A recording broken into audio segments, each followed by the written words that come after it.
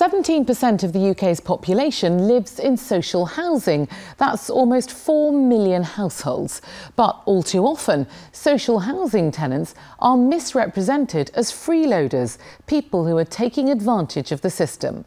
But who are the people that live behind the doors of the UK's social housing? Louise Holland went to find out. For many, the concept of social housing and those that rely on it conjures up certain stereotypes, the unacceptable faces in society, or stupid, ignorant, lacking political awareness and in need of surveillance and vigilance. At this event in Chester, residents living in and professionals working in social housing came together in order to make their voices heard. As far as I'm concerned, I live in my home, my flat, and my castle. And I've heard lots of people this few days talking about living on council house estates. Do you not think that we do bring some of the stigma on ourselves by labelling ourselves?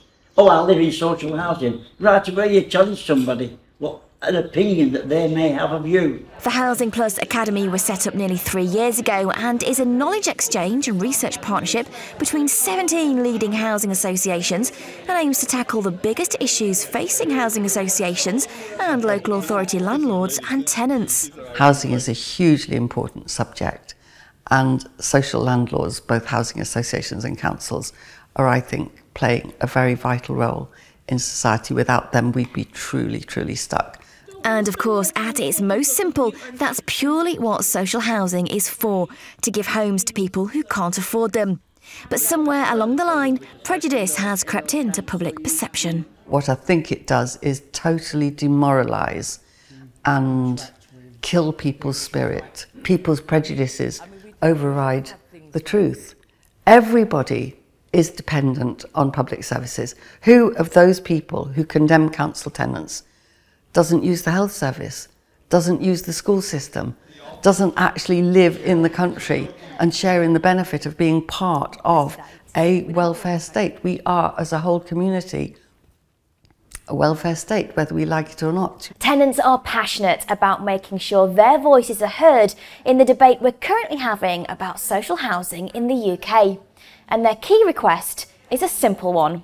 Unless we drop the tags that we have given people, this is where we create issues. And actually, the media plays a lot in terms of what people see, what people think. So if the only place that you're getting your information from is a biased view, then that's how you react within your communities. We're not estates, we're communities. Communities. Yeah. If we get our own stigma right, then we're in a better position to go out there and tell the world this is who we are, and we're proud to be who we are. And I'm hoping that what's happened here today will form the start of rethinking social housing, which will get back to the government. And I'm certainly taking away lots of ideas, feeling empowered, and hopefully the knock-on effect will be that we'll improve too.